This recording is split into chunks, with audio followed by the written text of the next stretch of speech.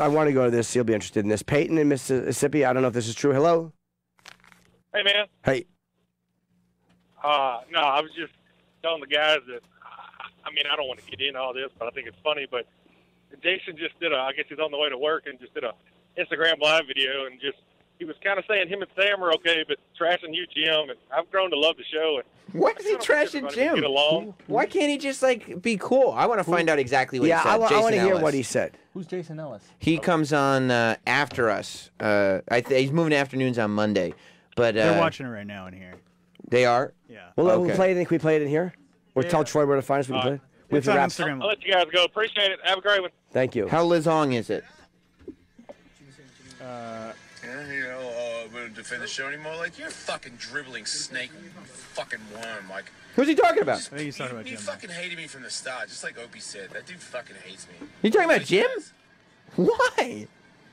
Now he got what he wanted, so now he can piss on me. So he's not talking about Jim. Yeah. How's Jim pissing on him? The other thing, I'm not trying to look for drama. Like, you fucking love drama, dude. That's your thing. Oh, because he had said made some remarks. I responded to those. Because I ain't trying to start drama with you. I didn't say anything about it. I said your show's good. That's it. I'm done defending his show. Fuck. Make up fucking fake shit in your own dribbling mind. Dribbling. Fuck that cunt. Fuck you too, Jason. Oh, shit. Fuck you too. Sam's on my side, but man, it wasn't easy. Fucking, he had to get all weird too. I was like, dude, come on. Is he just doing shtick? I think so. Is this shtick? He's looking for someone to talk about him. Ugh. What are you doing? I don't care. Like, don't do that. His attitude changed very quickly once he realized that he wasn't going to get what he wanted. Oh, yeah. Look, here's the thing. I don't know if he's kidding or not. I don't like to react to someone who's joking. Yeah. I reacted to him saying something a little bit shitty about me doing an MMA podcast. He was being he wasn't being awful. But if you want to argue on the radio, I'll do that with you all day, every day. I know who I am. I'm not in search of an identity. I'm not running around going, hey, everybody, this is who I am this week. I've been the same Jim Norton for a long time. So I don't know what you're doing. If you're fucking around, I don't want to react too harshly. Right. But if you're really saying fuck me, then fuck you too. I know who I am. I've been the same guy for a long time. I'm not running around putting on different costumes trying to get people to go, now am I okay, guys? Now am I okay, guys? What do you mean? Just trying to be something different every week. I'm crazy. I'm extreme. I'm a nice guy. I love Opie and Anthony. I love Howard. I do this. I suck dick. Fine. Be all of those things, but just be consistent. But I don't want to bash the guy if he's just fucking around. Right. But that's a little bit annoying. I always liked Jason. Opie's wrong if he said I always hate him. I didn't always hate him, unless he was talking about Anthony.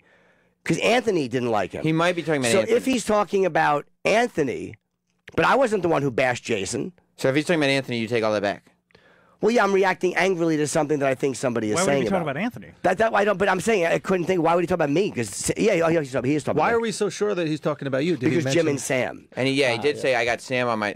I don't know why he said it was. Did he say that I was making a big deal about whose show was number one? Or if he did, he's sorely mistaken. He's the one that brought it up. He is the one that brought it up. Did he have a morning show too? He came on after us. Yeah, and he kind of thought that he should come in and I guess take over. And it was the station that we were already on. It's no competition. So the beef, I'll tell you, Andrew Schultz.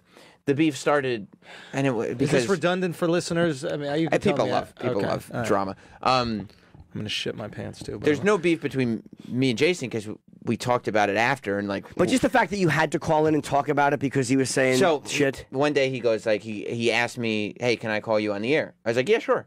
And so he called me up and he was like, hey, can we move our show? Can you move your show an hour earlier and then we can move our show an hour earlier on the air? And I was like in my head, I was like, well, I don't really make programming decisions. But I said, no, I mean, our preference, we're not moving because there's guests and blah, blah, blah. And then he said his show is number one. And I said, well, I disagree. I think our show's number one. And then I talked about it on the air. But I don't know. I think we're cool now because we both just think our show's good. Is he doing just radio, old school radio? Yeah, I don't know. That's why I don't want to kill. Because I do like the guy. Yeah. And I have said I liked him. I didn't agree with him on Nick DiPaolo. I'm sorry. I don't believe in censoring people just because you're now admitting shit that I've been talking about for a decade. All right? So what?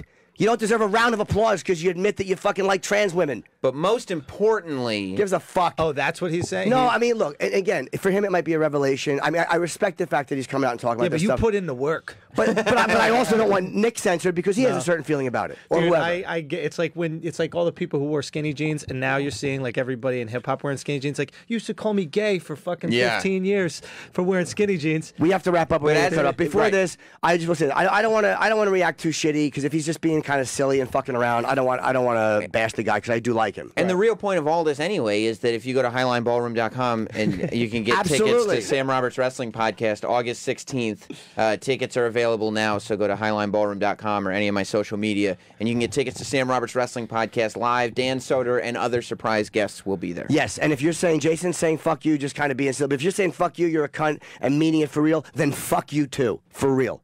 If Whoa. you mean it, then fuck you too. Hit me up, Jason. See you next week. Bye, guys.